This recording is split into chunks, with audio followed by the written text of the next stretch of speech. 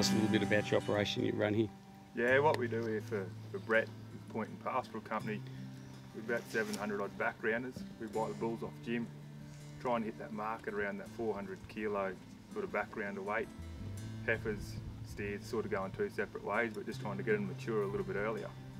We always used to sort of just breed, run 1,000 odd cows, and then just do them all as weaners, but we've cut our numbers back a little bit, that's 760 odd breeders. And then we're sort of background and taking them through that feeder weight of 400, and we're trying to buy a few in as well, sort of outside. Queensland hasn't had it particularly good of late, so how's your fertility kept up and how the bull's been working? Yeah, fertility's been really good. It's sort of getting higher. We have got a good number of bulls, and they're all young bulls. We made a decision to buy the younger bulls off Jim and Jackie. And I think it's paid off. Like, we're just letting them acclimatise here. The weaners that we've been looking at today in the yards, what's going to happen to them? Tell me the life cycle with those weaners. We looked at some earlier this morning. Calves still on cows, a little bit out of season. No fault of the bulls or the cows, it was just the way we bought the cows. They've seen a bull a bit late. So they'll come through. We'll take these little fellas here. So they'll do 12-month cycle, get them up to that 420. With some other heifers here we looked at before, they're at that weight now. Yeah, they're all number 5s. Milk, there's a couple of milk and 2s, but all milk teeth. They're around that 400 kilos, some are about 390 to 430. They'll go to Brisbane Valley feedlot, and then they'll be fed from then on for 70 days. Tell me, how have you found the Ascot bulls up here handling your conditions? Yeah, Ascot bulls, they've handled it really well.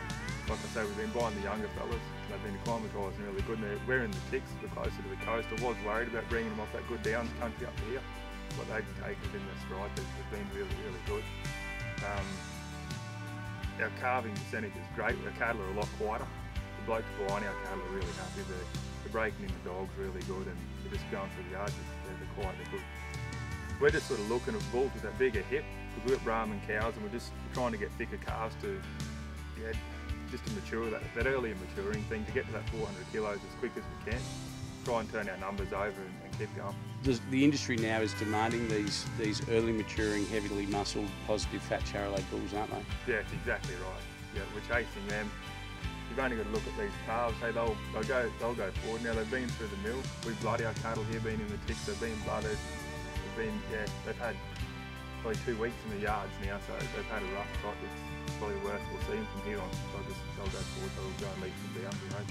We've been a big change. Like, the calves are beautiful and quiet. I've got little kids, and the kids are riding the yards. Once you give them weaners a week in here, the kids are helping. The cattle are great, they're quiet. Even our buyers, they've noticed the difference, which has been really, really good. And that makes a huge difference in the feedlot too, doesn't it? Yeah, well, if they go down and they're quiet, their head's down, and they're putting on kilos every day, so that's the name of the game, and that's what we're aiming at, yes.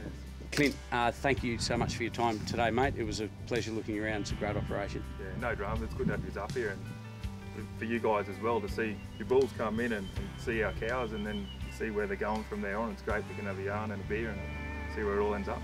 Yeah, beautiful. Looking forward to the beer. Done. Good for me.